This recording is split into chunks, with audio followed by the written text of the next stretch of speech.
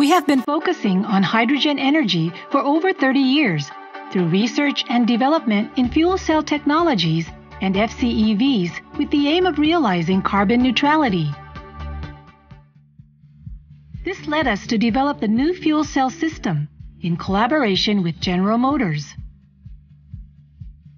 The new system is more than twice as durable as the conventional type. The low temperature resistance performance has also been greatly improved.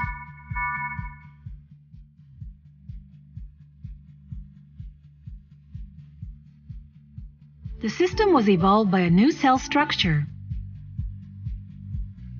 The cell is formed by 3 plates, 2 bipolar plates, and a unitized electrode assembly. Simple structure has been realized by integrating flow channels on bipolar plates. Furthermore, the configuration of cooling flow channels in the bipolar plate, consisting of 2 plates, allows each cell to cool efficiently and improves durability. This has been realized through extremely advanced welding technology.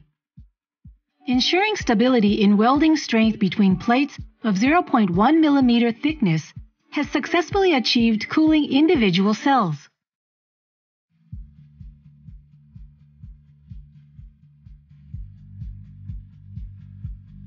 Hydrogen and airflow inside the stack on both sides of the unitized electrode assembly and the heat generated during power generation is removed by the cooling water inside the bipolar plates.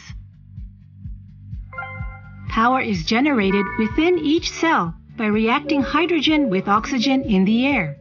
Only water is emitted. But power generation efficiency drops in the area around the cell if the humidity is too high or too low. The optimization of humidity control with an electric thermal valve and a high-efficiency humidifier improves the stability of power generation performance. This also prevents cell degradation and improves durability. New fuel cell system evolved through a variety of technologies.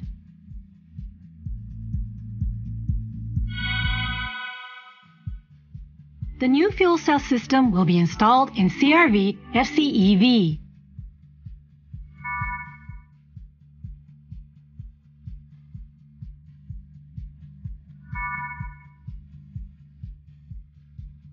CRV FCEV with the new fuel cell system that achieves clean and powerful driving, realizes carbon neutrality.